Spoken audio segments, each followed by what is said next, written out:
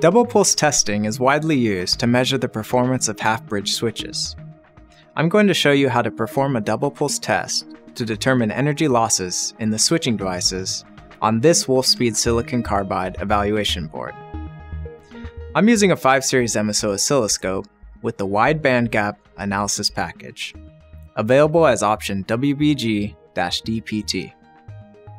In this demonstration, I'll show the energy loss measurement, but timing measurements and reverse recovery measurements are also available in the wide bandgap analysis package.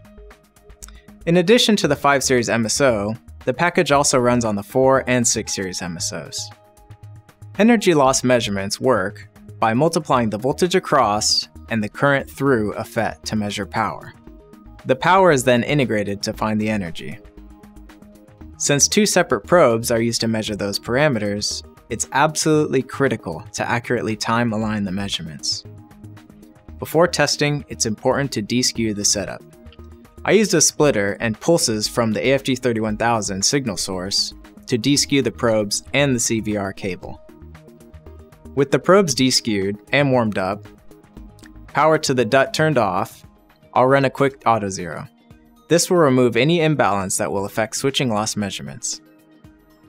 I'm using the AFG31000 arbitrary function generator with the built-in double pulse test app as a gate drive stimulus. You can configure the DPT app on the AFG31000 to fit your test requirements.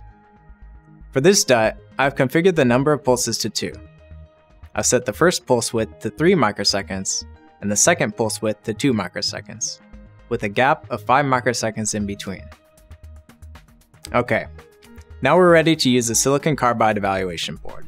This half-bridge circuit can be used for double pulse testing, synchronous buck-boost converter, or asynchronous buck-boost converter. I'm using the double pulse test configuration, and I'm going to keep the operating voltages modest since I don't have high power safety equipment set up here. One cool thing about this Wolfspeed eval board is it uses a current viewing resistor to measure drain current. The CVR is a specialized shunt resistor, placed in series with the current flow, and allows us to use a simple 50 ohm cable to measure current via Ohm's law. A BNC cable on channel 1 is connected to the CVR to measure IDS. A TPP1000 10x passive probe on channel 6 is connected to measure VGS across the lower FET. And a TMDP0200 differential voltage probe on channel 3 is connected to VDS. 2 DC power supplies are connected to provide the rail voltage and to power the onboard gate driver. Let's talk more about the probes used for making double pulse tests on the low side MOSFET.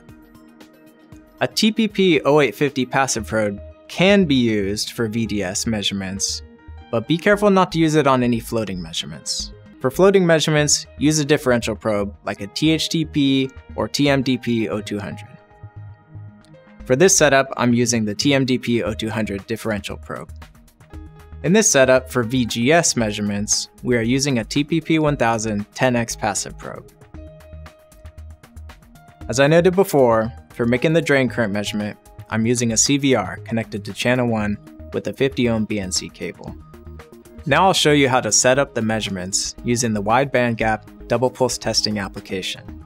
I'll set custom units on channel 1 to read current from the CVR. Tap Add Measurement, and turn on both EON and EOFF energy loss measurements. Specify the channels connected to VDS, the drain current, and VGS. Now, set the max VDS, max drain current, max VGS, and pulse width. Based on these values, you can use the Power Preset button to automatically set the vertical and horizontal scales, configure the trigger source, and arm the scope in single sequence mode. Now the scope is waiting for a trigger. After checking my connections, I'll energize the circuit, turn on the rail voltage, power up the gate driver, and then enable the gate drive signal.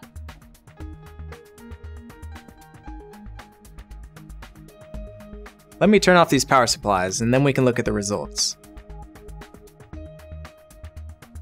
The scope acquires the double pulse waveforms, and the EON and EOFF measurements show the results. This circuit has an EON energy loss of 434 nanojoules during the turn-on switching event, and EOFF energy loss of 792 nanojoules during the turn-off switching event. If you want to analyze multiple pulses, you can go to the measurement configuration and select multiple pulse from the pulse region dropdown. This will compute energy loss on both the initial turn-on pulse and the full current pulse. If you are doing a pulse train with more than just 2 pulses, this will show results on each switching event. In multiple pulse mode, you can navigate between the different results using these arrow buttons. For each region, annotation lines appear on the EON and EOFF power waveforms, showing where the results are being calculated. Add a results table to see measurement values for every pulse. The results table will show statistics based on all the pulses that are in the current record. The best way to save your results and work with colleagues is the session file. A session file stores all of the waveform data, settings, and a screenshot together. These can be recalled later for further analysis. I can also save a report to document my results.